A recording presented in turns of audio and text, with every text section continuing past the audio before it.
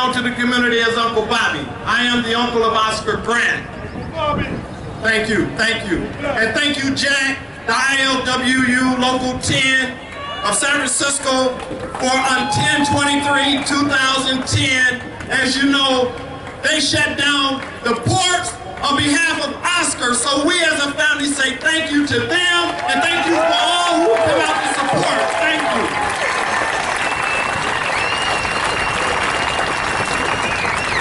This is a historical day, because as we know, Walter Scott in South Carolina was shot on video.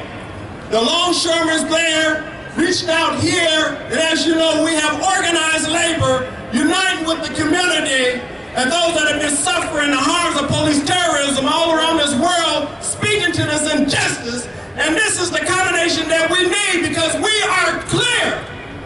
Had it not been for all of you supporting Oscar Grant, had it not been for the ILWU coming out supporting Oscar Grant, for it not have been for those young people on that train pulling out their cameras and videotaping what happened to Oscar on that night, we know without a doubt that had none of that been done, we wouldn't have been able, for the first time in California state history, have an officer arrested, charged, convicted, and sent to jail.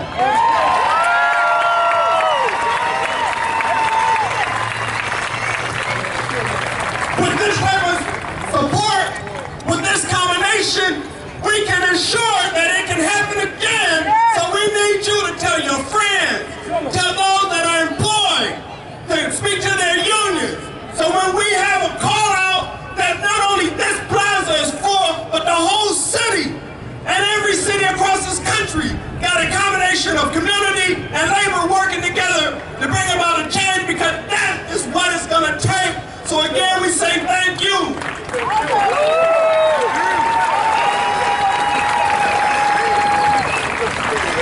We have families here that are standing in solidarity, not just with us, but with labor, and as of course with you.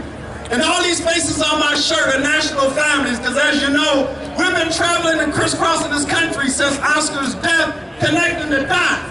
This is not an isolated situation. It's not a simple fact that it was a rogue or bad cop. It's systemic, and it goes to the core of their existence. In order to stop this killing, we're going to have to tear down this sick system. That's right. We're going to have to tear it down.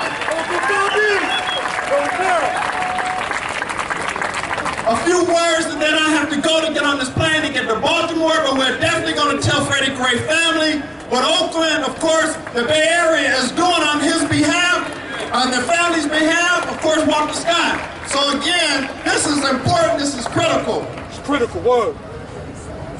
In order for change to happen, we're going to have to get a correct analysis of what's going on. Sure did.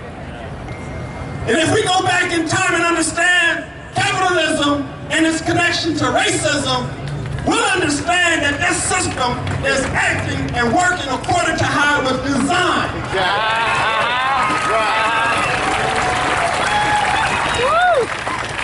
And once all of us get that correct analysis, then and only then will we know what we must do. We must break this concrete foundation up. Yes, sir. Yes, We have to break it up. Yes, sir. Pour new cement of real freedom, justice, and equality for all.